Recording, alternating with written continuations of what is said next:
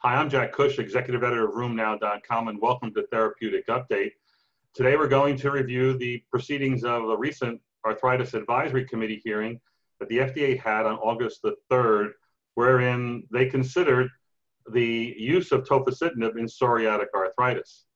Today we're lucky to have Dr. Philip Mease, who is one of the participants in the meeting, and you should know that he actually led off the meeting with a great, really fabulous review of the unmet need in psoriatic arthritis as far as therapeutics and what the therapeutic landscape was like. So we've asked Philip to come here and talk to us about his impressions on the meeting. Philip, welcome. Thank you, Jack. Okay, so we're going to get into 5 questions.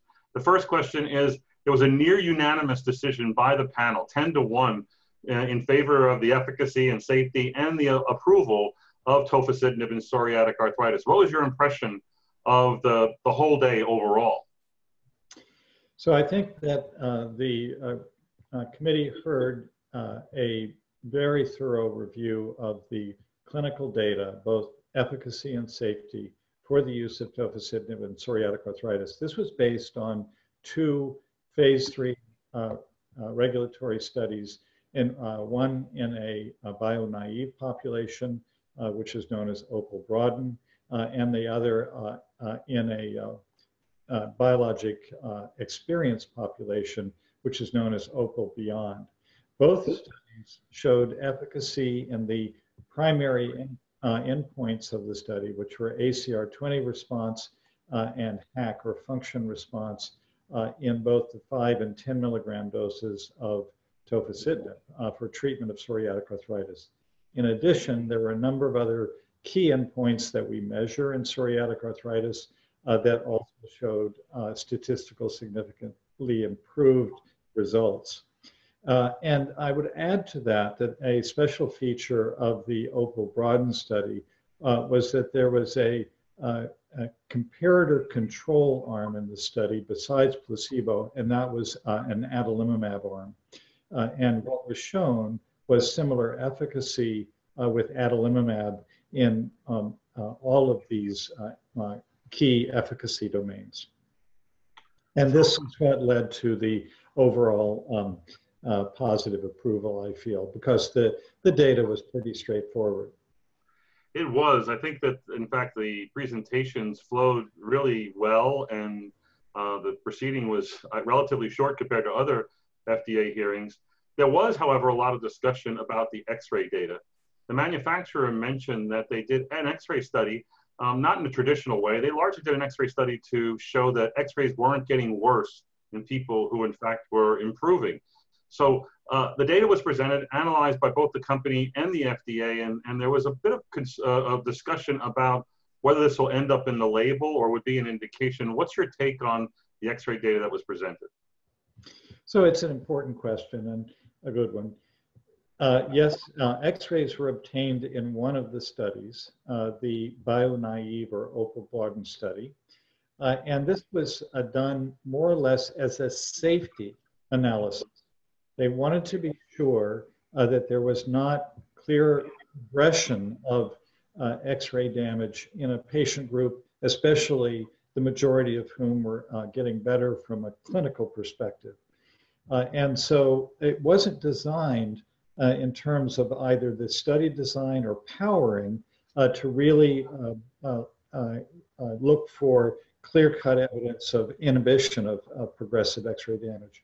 What was, I think, reassuring, and will be reassuring to physicians, is to know that the data compared to adalimumab was very similar. That is, there was virtually no progression in any of the groups when the X-rays were measured at 12 months. So they were measured at baseline and then again in 12 months.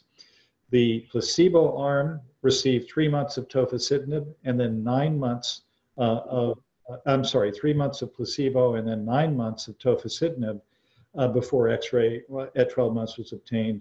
The adalimumab arm was throughout, and the 2 Tofacitinib arms, all of them had very similar non-progression rates. So I think that this is reassuring. Whether or not any of this information gets into the label will be up to the FDA, because they, as you know, are going through their deliberations, which will include the discussions at the advisory committee, but also their overall impression about the data to see whether or not anything gets in the label.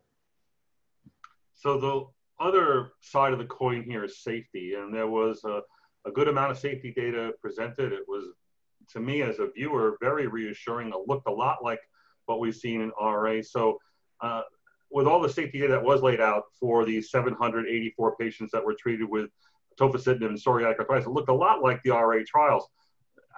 What is this going to mean to the practitioner who may use this in psoriatic arthritis?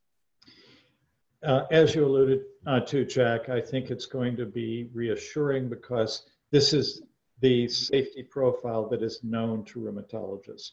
They've been using tofacitinib for years in the treatment of rheumatoid arthritis. There was nothing new or different in the PsA program. The safety analysis was based on not only the PsA patient population, but also the totality of evidence from the whole rheumatoid arthritis database, the post-marketing data, and so forth.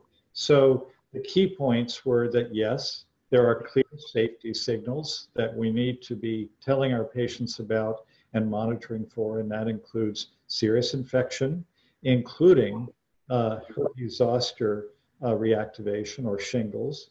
We have to be careful and monitor for malignancy.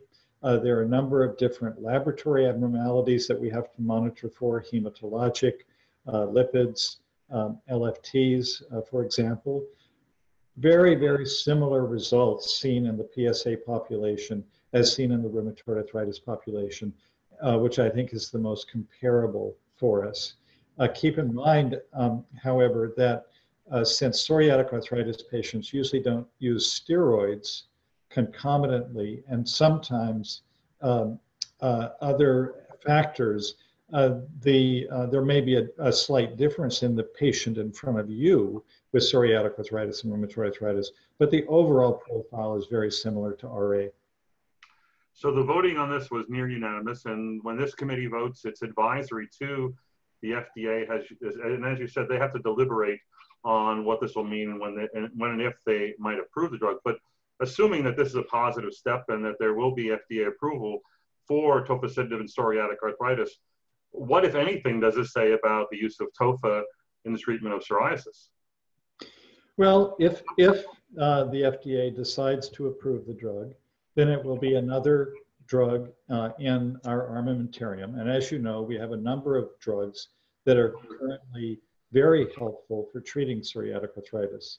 The various TNF inhibitors, IL-17 inhibitors, the PDE4 inhibitor, IL-12/23 inhibitor. So there's quite an array of good and effective drugs. But we know from experience that there tends to be a waning of effectiveness of drugs when we use them.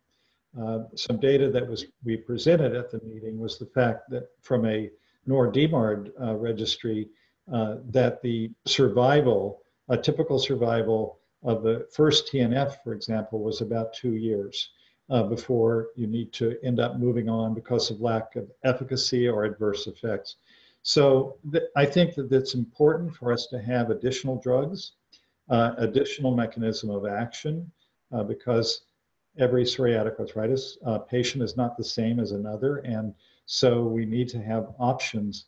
And the fact that this is an oral medication is, I think, also a boon because most of the medications, as you know, are parenterally applied. So this will just give rheumatologists a broader option. Well, you mentioned a number of options we do have right now for psoriatic arthritis. There's 5 TNF inhibitors, and ultimately they're biosimilars. There's abatacept. There's going to be a few small molecule inhibitors and IL-17 inhibitors, 2 or 3 of those. Do we need another drug to treat psoriatic arthritis? So I come back to the point that I think, yes, I think it's good to have further options, either because of the fact that patients may try any one of these that you mentioned, including the recently approved abatacept in addition to all the others that I previously mentioned, and the fact that there may be loss of efficacy over time, so we need new options. patient preferences in terms of whether a drug is given orally or subcutaneously or intravenously, and also the knowledge that there are all these different domains, clinical domains in psoriatic arthritis, enthesitis, dactylitis, et cetera. So I think that having this very varied smorgasbord of options is very appropriate for us.